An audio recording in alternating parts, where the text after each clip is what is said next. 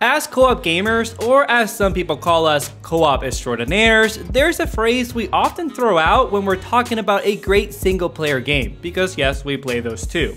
We're often saying, man, I wish this had co-op. One of those great games we both played earlier this year is Hades, probably the best roguelike ever made, don't at me. So what if I told you there's a game that's basically Hades, but with co-op? This is the easiest way that I can sell you on Ravenswatch, a new 4-player roguelike from the team behind Curse of the Dead Gods. But there's a lot more to Ravenswatch, even in its early access state. So we're here as the co-op bros to talk about it and see if it has the potential to one day be a great co-op title. Alright, he's down. My ice shall be your tomb. Oh, he's done, bro. He's done. Come on. He's done. Oh, come on. Yes! Let's go, dude. Pop off. Let's freaking go, dude. Come on, dang. bro. As always, breaking down a game means giving it a hodgepodge of genre titles that only partially explain the story. So let your boy break it down, it'll be fine. We've got a roguelike, character-based hack and slash, top-down cooperative title. So before you begin a run, you have to choose a character, which is neatly based on childhood stories and fairy tales like Little Red Riding Hood or the Pied Piper. Each character has a unique moveset and kit, but I'll let Gabe break that down later. The roguelite runs are interesting in that you're spawned into an open world area that will have randomized layouts and randomized activities that you'll need to complete within a timer. Essentially, the more activities you complete, because you're not going to get through all of them, the more you're going to level yourself up, unlock more skill upgrades, and generally become more powerful and more prepared for the boss that you have to face at the end of the timer. The activities range from mini dungeons with a nice chest at the end, or deposits of currency you can use to upgrade your skills. There was even a side quest based on the 3 little pigs that would show up randomly, where you had to collect materials for their house and then protect it from waves of enemies.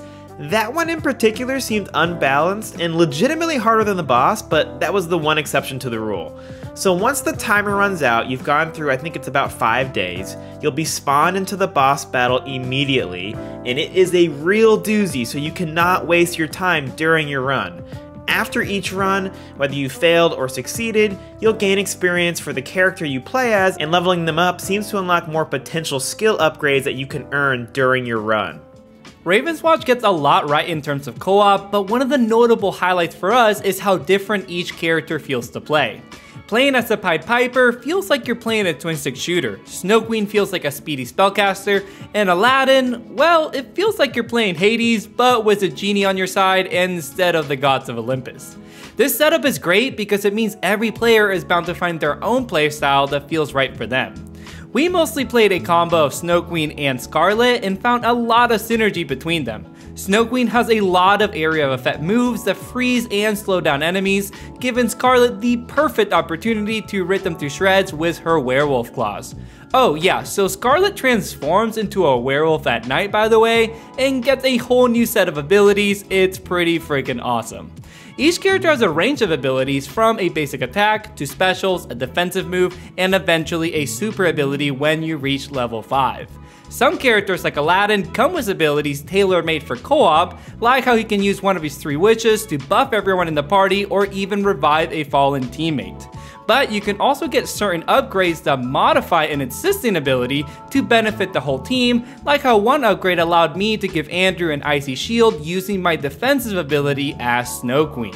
And you're gonna want as much of those upgrades as possible because this game is tough as nails. A lot of the activities Andrew mentioned require a ton of teamwork and coordination. Most are time challenges, so you have to work together to take out all the enemies in time and call out all the bigger foes you should both be focusing on.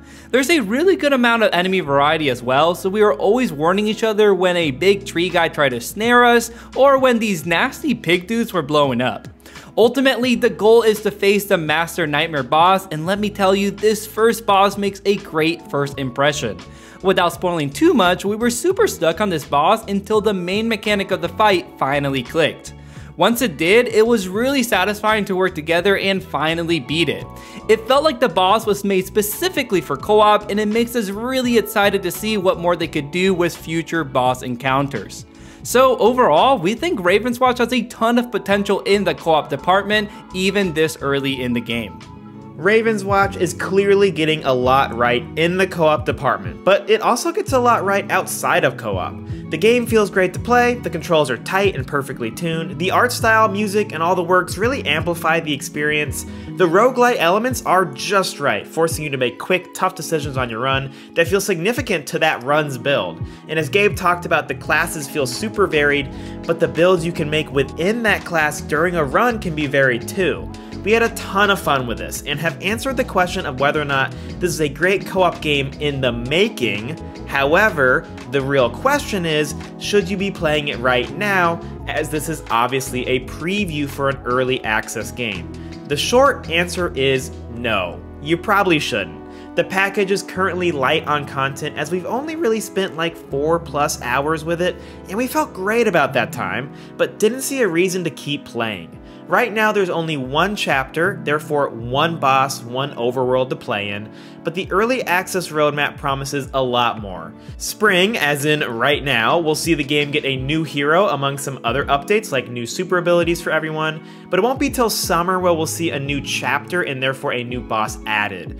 By the time the game launches, it seems like there's going to be 3 chapters, like I said, plus a vague end game, so unless you like being an early adopter, then I'd say you're fine to wait until launch. But with all that said, you need to wishlist this. Follow us here and do whatever you can to keep up to date on when this will launch. The developers claimed a year in early access, so if that's true, I'd pencil in Ravenswatch as one of the best co-op games of 2024.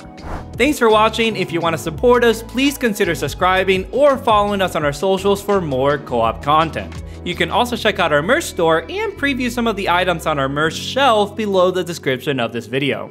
We launched our official Discord server a couple months ago, so come join us and chat about all things co-op and more.